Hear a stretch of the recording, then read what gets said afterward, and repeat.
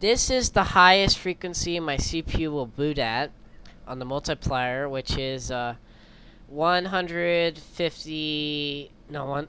It's like 160 or something. You can find your CPU multiplier like this.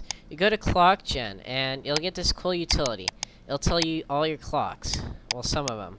See my FSB and my CPU, and this is my PCI Express and my PCI. But you can also choose the control. Now, you want to be really careful with this because, oh, it sets the wrong thing. Not specified. Read clocks. Now, it'll tell me my clocks, and my CPU kind of throttles a little bit.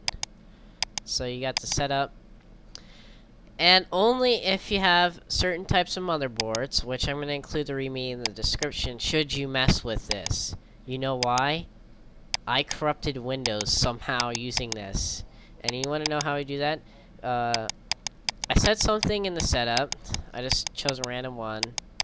I went to clocks. And I went to PLL control.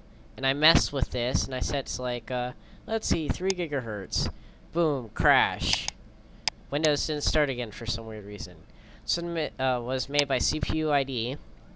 Which also makes Speed Fan. And Speed Fan is a good temperature monitoring program.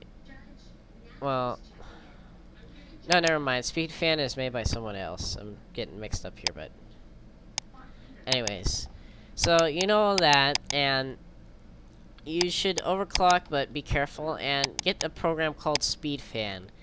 I'm also going to include this.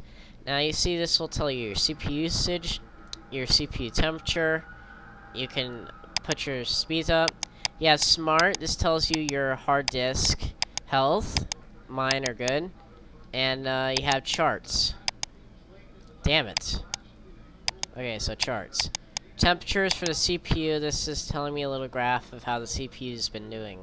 It's been getting pretty hot, but not very hot. Now, anyways, armed with that knowledge, you can overclock. But be careful, okay?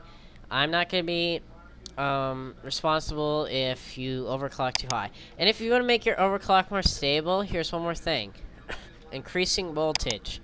Have something like this, you can increase the voltage, but only increase it a little. Increasing the amount of electricity to the component will make the overclock more stable since it has more electricity available to it, and it can go faster like that.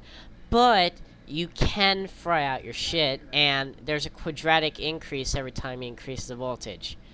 So if you doubled the voltage, it would be 4 times as hot, and we don't want that. So, anyways, armed with that knowledge, you go ahead and overclock. Not responsible if your shit gets fried or anything. And I told you how to monitor your temperatures, remember. And that's all for now. This is Frosty Owens going out.